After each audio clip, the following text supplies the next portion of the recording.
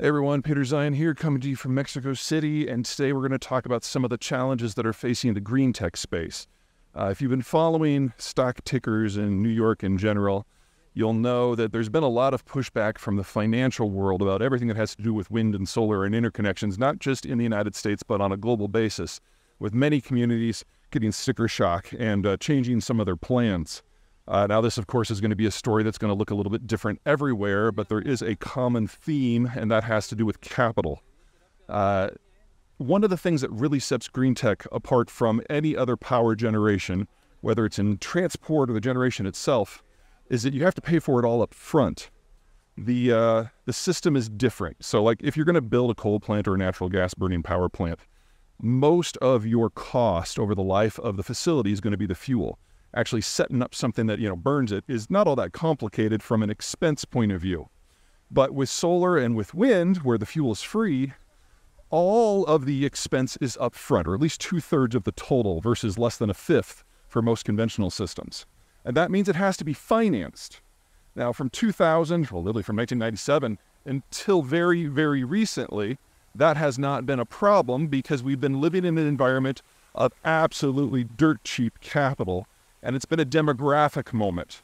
The baby boomers were in their 40s, 50s, and early 60s. And in that time frame in your life, your expenses have gone down, but your incomes are high, and they've been socking away all the money that they've got to prepare for retirement. All that capital makes it into various different investment opportunities, whether it's T-bills or the stock market, and makes it very easy for people, for corporations, for governments to borrow at scale. Well, as of the fourth quarter of 2022, the majority of the United States' baby boomers, the majority of the world's baby boomers, had moved into retirement, and they'd liquidated their savings, and they're not generating any more. And they've moved their savings into less prospective projects, so a lot more cash, a lot more government debt, a lot less things like stocks and bonds. And that means that the cost of capital has already gone up for everyone. And we've seen mortgage rates just in the United States double in the last 18 months. And for large projects like wind turbines and solar panels, we've seen it closer to a tripling. Now, over, say, a 10-year payback, which, is just kind of a good benchmark, that means that the interest costs have gone up to the point that the overall payback is going to be at least a quarter higher than it was just a year and a half ago. And if you have to finance your green tech project, all of a sudden you're facing an expense that you weren't having to deal with before. Now, this, to a degree, this sort of overbuild and retrenchment happens with any industry as people kind of grasp the realities of that maybe solar and wind aren't as great for our community as we thought they were going to be. But the capital, that's going to hit everyone everywhere. It's going to slow economic growth on a global basis.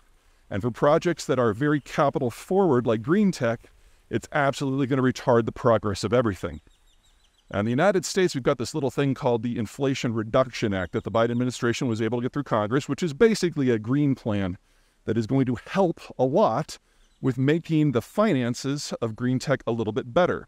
But it was never going to replace private capital. It's just going to supplement.